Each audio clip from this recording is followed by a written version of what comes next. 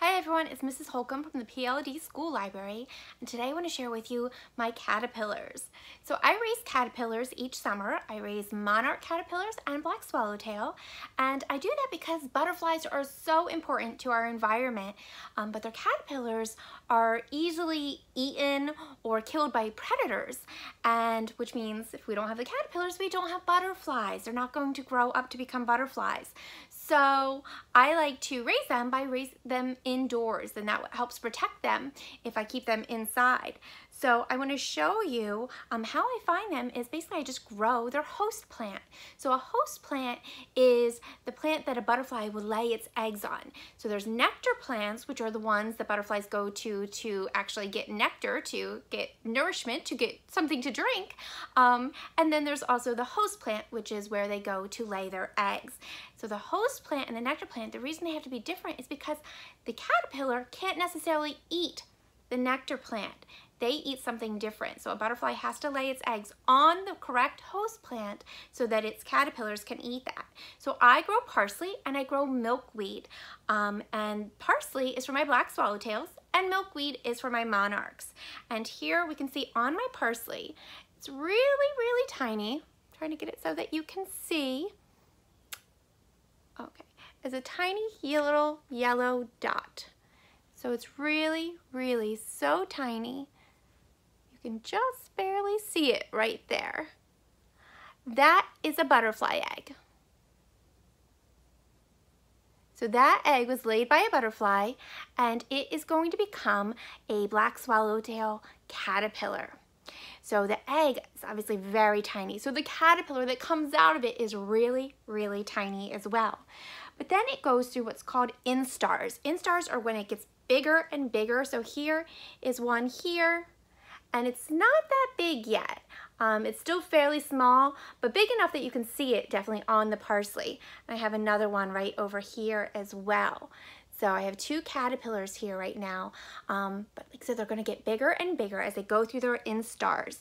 And let me show you what their instars look like for a black swallowtail.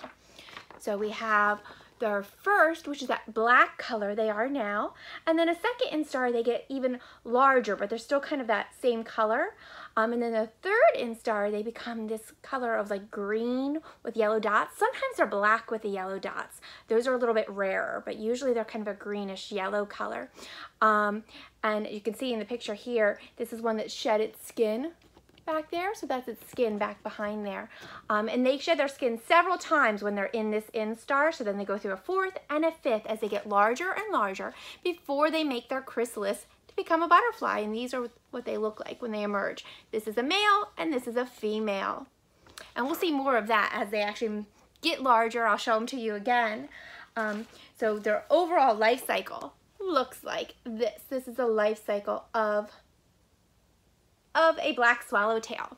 So my other ones I have are monarch butterflies. Those are orange and black butterflies you may see around.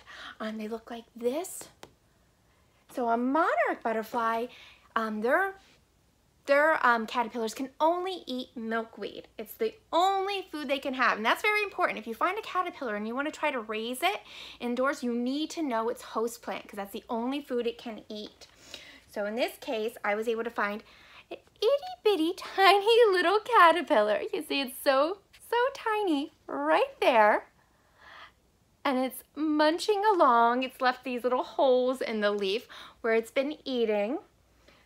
It also, in the container I have here, leaves behind these little tiny little green dots. We call that frass, which is basically a fancy word for caterpillar poop. So I also have, on some milkweed I found, I have a little egg here too. So I'm gonna have another caterpillar soon. And just like the black swallowtails, they go through different instars, and that's how they grow and they change as they get bigger. So they molt and they shed their skin as they get larger and larger. They've pretty much looked the same throughout though. They don't change color quite as dramatically as the black swallowtails. But it's a really, really neat to watch, and these are really, really pretty caterpillars and beautiful butterflies as well. So I'll definitely show them to you again as they get larger and we get to see the caterpillars as they get bigger and learn more about them. And I'll show you the chrysalis and show you a cocoon to show you the difference, because butterflies don't make a cocoon. So we'll look and see what the difference is between a chrysalis and a cocoon. And then I will show them to you again when they become butterflies. So keep watching.